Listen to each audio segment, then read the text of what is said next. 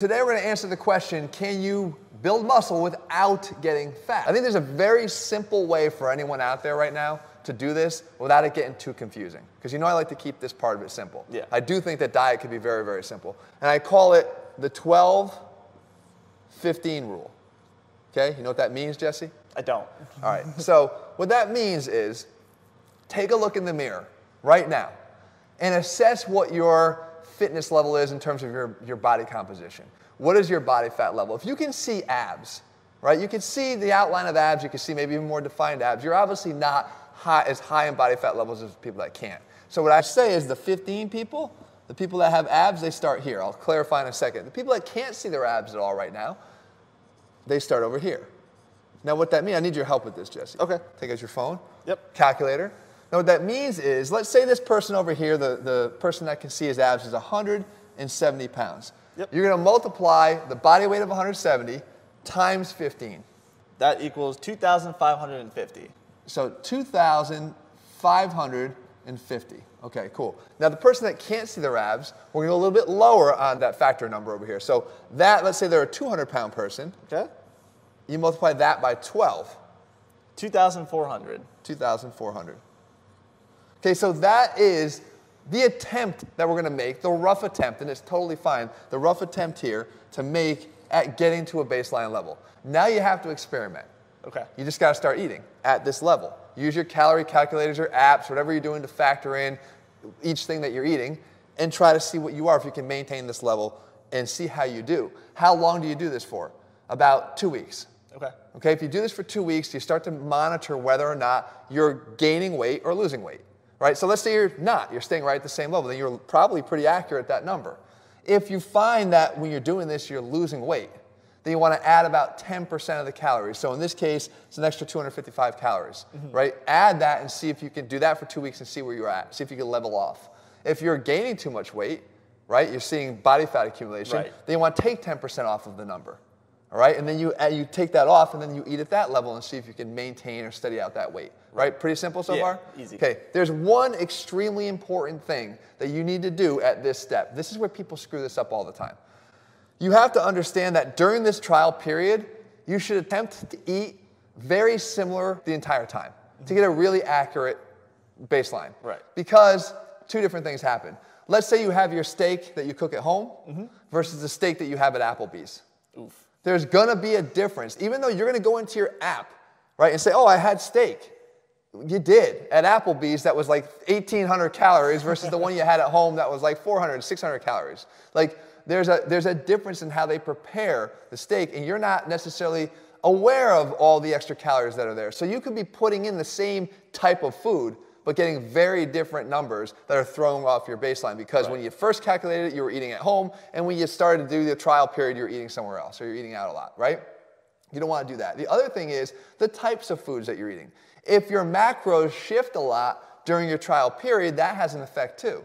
Because we know there's something called the TEF, which I'm going to cover here later. It's extremely important. The thermic effect of food.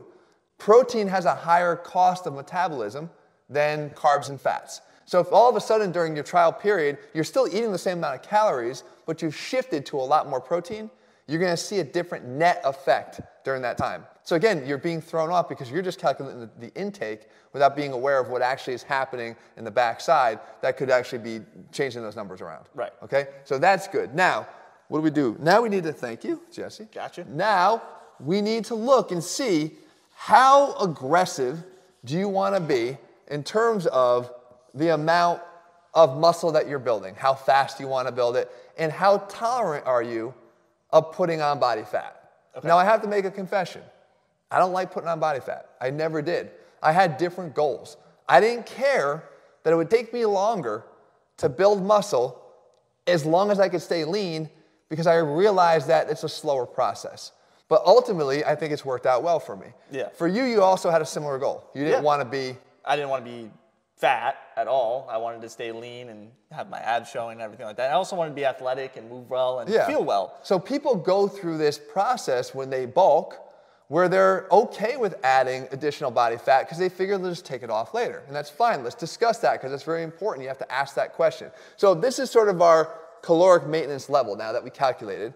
how quickly, again, and how much tolerance do you have for that body fat? Because the higher you go up this way, the more you're going to have to deal with body fat accumulation. So let's say you're at like a 100-calorie surplus. You can expect that you're going to put on some muscle, but again, it's going to take longer, right? Let's just leave it at that for now. You can also get a little bit more aggressive and go up to, let's say, a 300-calorie surplus, okay? In which case, you're going to do a little bit more.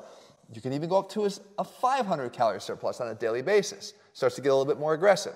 Now, here's what we know about these levels, again, in rough numbers.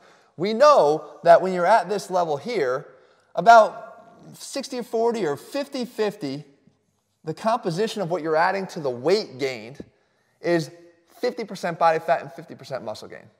Okay? At this level here, you're sort of more around 70-30, favoring lean muscle growth, right? So you're got 30% body fat that you're adding to the total weight gained, and yet 70% of the weight coming from muscle. And at this level here, you're more like 90-10. So that makes sense, right? The more calories you're taking in, the more of that's going to come in the form of body fat. And again, that's why I said your tolerance for adding some fat while you're bulking up is going to be tested. As well as your goals too, because if you don't want to get fat, you'd want to be towards the lower end, right? Yeah, but again, going to take more time. That's just being totally fair, right, and honest. Now, let's say you're gaining 8 pounds of muscle here, or I'm sorry, 8 pounds of weight there, you're gaining 5 pounds of weight here, and you're gaining 2 pounds of weight here, right? They see this and go, well, this is cool, man. I want to gain 20 pounds.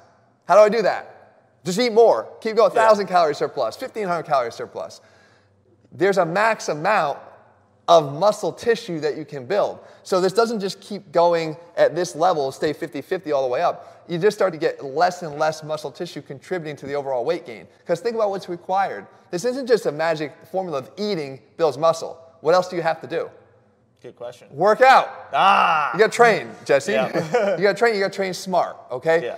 You have to stimulate the muscle. You have to perform a workout. You have to recover from that workout. You have to stimulate again. Like there is no speeding up the amount of muscle tissue simply by cramming more and more food down your throat. Right. There's a point of diminishing returns. All right. So we know that you can't just keep going down that path. All right. What would happen if you calculate these out? The 8-pound weight gain amounts to 4 pounds of muscle. The 5-pound weight gain amounts to 70% of it being muscle is 3.5 pounds. The 100-calorie surplus, the 2-pound weight gain, comes out to be actually 1.8 pounds. Now, I ask you and I ask you, what's the difference between this and this? It's a half a pound of muscle. Maybe we'll even call it a pound. Yeah. But there's also a 4-pound body fat accumulation here and a 1.5-pound body fat accumulation here. Right. You'll see the difference. You'll definitely see the difference. And how capable, first of all, how tolerant are you of that look? And how capable are you of understanding that that is going to have to come off at some point? And the methods you're using to increase your calories might become a little bit to your liking. Yeah, the perpetual bulk. The perpetual bulk, I like to say. Yeah. Like, you're not finding it as easy to cut the weight off. There's people that get stuck in the perpetual bulk because they are not as disciplined as they should be. Or they get addicted to food. Yeah, I mean, that's an extreme example, but like your commitment and dedication to what you're doing here, you have to be locked in to be able to handle that. That's why a lot of professional bodybuilders can do high degrees of bulking but still cut back down because they've got the discipline to be able to come back. Right. A lot of the average lifters out there, right, we don't have that. Yeah. We don't have the ability to go out there and just all of a sudden start losing weight and cutting back to where we were. Yeah. So you have to be careful going down that road. So I always recommend, again, for the difference between these two, it's modest, and I would say you're better off on the lower end over here, right? And again, you can even be further lower end. You obviously did this yourself. Yeah, I was in a slight surplus. I added an extra shake at night before bed. I'm showing some pictures, by the way, here of like this is Jesse, like the skinny Jesse, to the point where he added a lot more muscle. Yeah. Again, never in between getting fat. No, that was one of the things about it was I took a slow approach to it. Really? A lot of people haven't reminded you that was slow? Apparently you can get my gains in 3 months. Right. That's what I've been hearing. And I was calculating around what, a 200 calorie surplus. Well, you just had like that one extra shake. That one extra shake. So here's another very important point, all right? Now, it's not just the number of the calories that you take in, this number here, this or this, okay? 100, 300, 500. Because I mentioned before the thermic effect of food. Yeah. What happens with that? You do have to account for this. People don't account for this. There's a difference in the metabolic cost to digest protein versus carbohydrates versus fats. Yeah. Okay? What we know about that is that when it comes to protein, it actually costs, let's say you take 100 calories of protein in. It costs about 30% of the calories that you consume just for your body to digest it, because it has to break down the amino acids. That means it's leaving you with just 70 calories out of the 100 for protein. Mm-hmm. When it comes to carbohydrates, it takes about 10%. Okay, it's a lot more, your body's a lot more efficient at doing it, but that leaves you with more net calories. So 10% is going to leave you with 90 calories here, okay? And that's from the carbs. When it comes to what did I spell there? When it comes to the fats that you take in, our body is incredibly efficient at using those fats. It doesn't take a lot of calories and work to break them down. It's almost zero. It's like 2%. Yeah. So you're about 98 out of every 100 of that in those fat calories is being maintained. So in your case, though you might take in what you think is a 200 calorie surplus, you're actually netting out to a lot less, because you're netting out 30% less of that. So 60 calories less. So a 200 calorie surplus for you is it going to actually wind up becoming about 140. Okay. Do you see that? Yeah. Because of just the digestion of the protein. So when you're trying to calculate your surpluses, guys, just be aware of the fact that if you're taking in additional protein as you should, then you're going to probably be at a lower caloric surplus than you think you are. And that might change your numbers a little bit and in the results that you're seeing along the way. Now, how did I do this? The way I always advise people to do is if you're willing to give it more time. And again, I've been doing this for how many years now in front of everybody on this channel? Quite a while. No, I've been doing this probably on this channel for probably 14 years or 15 years. I've gotten leaner over the years, and I've gotten a little bit bigger, okay? And how I did it was, it took me all that time, but I just prioritized protein. So I'm probably always sort of at a slight surplus. I don't measure anything anymore. I don't think I don't have to at this point. It's very much locked in. But at like a slight surplus, but because my caloric contribution is very high when it comes to protein, because I do take a protein shake every day, as I always advise people do, and like you did. By the way, a plug for Pro30G. Pro30G. Builds bodies like Jesse, and available over at ATHLEAN-X.com. I'm getting some of that thermic effect that might have netted me just a little bit into a deficit, small amount, that over the period of a long period of time was able to lean out. And because of the additional muscle mass that I put on, again, ever so little, but over the years, more muscle tissue, more active metabolism, you're going to get a little bit more of a deficit, right? Just because of the active tissue every day. And again, it's up to you. And ultimately, you understand the process now, and hopefully this makes it crystal clear, but the decision is up to you and to our reader here, our asker, viewer, to see how much tolerance they have, how fast they want the gains, knowing that there is a cap to how much of those gains you can see, because we still have to actually build the muscle.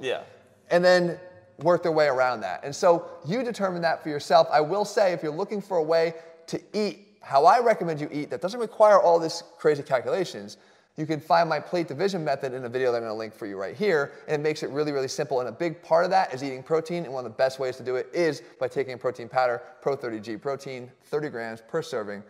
It's available over at ATHLEAN-X.com. If you found this video helpful, guys, leave your comments and thumbs up below. Also, if you haven't done so, click subscribe, turn on notifications so you never miss a video when we put one out. All right, guys, see you soon.